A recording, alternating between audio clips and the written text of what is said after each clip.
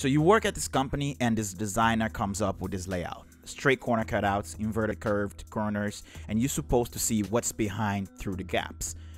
Or a user card like this, same type of corners, and you must implement this very soon. What do? Let me show you a technique to use to solve these problems.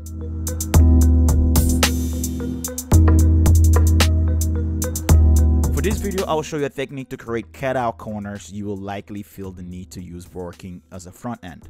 Then you can apply this to any crazy layout, cards, etc. I have here 3 boxes with box class and classes 1, 2, 3.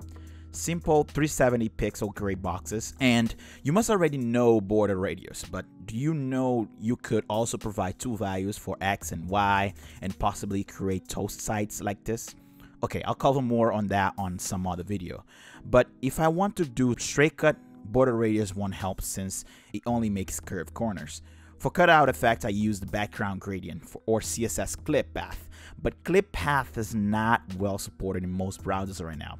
I'll set my background and I'll use the linear gradient, and the first thing I set is the angle. And to target diagonal angle, my options are 45, negative 45, 135, and negative 135 to create a straight 45-degree cutout. So I set it to be 135 degree for now. And the next thing I need to specify is how much of a cut I am making. So I set my transparent and size of the transparency, then the color I want to fill everywhere else with, and finally 0. 0 will prevent any transition from transparent to gray. It's a hard stop. Next, I'm gonna make more corners appear cut out, but I can't simply duplicate this and change angle because a transparent part of one will cover the other.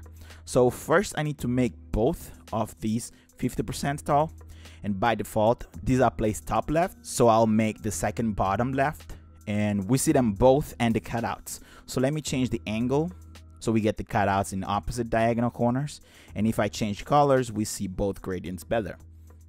To make all corners cut out, we need to repeat this technique, but this time I'll make 50% width and height and position each in one corner, changing their color so they are much easier to track. I can also make curved cutouts using radial gradient, and it works in a very similar way. Instead of specifying the angle, I say which shape and where it's positioned. So in this case, circle at top left, and like that I have my curved cutout. With that, we can reproduce the notification indicator I showed you in the beginning. I'll add the before pseudo element, and I use the data notification attribute I set in HTML as the CSS content value. Absolute position it and set some style for background and color and font. Center it with display flex, give it some dimensions, and then position in negative half size. Finally, I'll make the round with border radius and increase the font size. And voila! Please like, share, and subscribe for more contents like this. Thank you for watching, and catch you on the next one. Bye bye.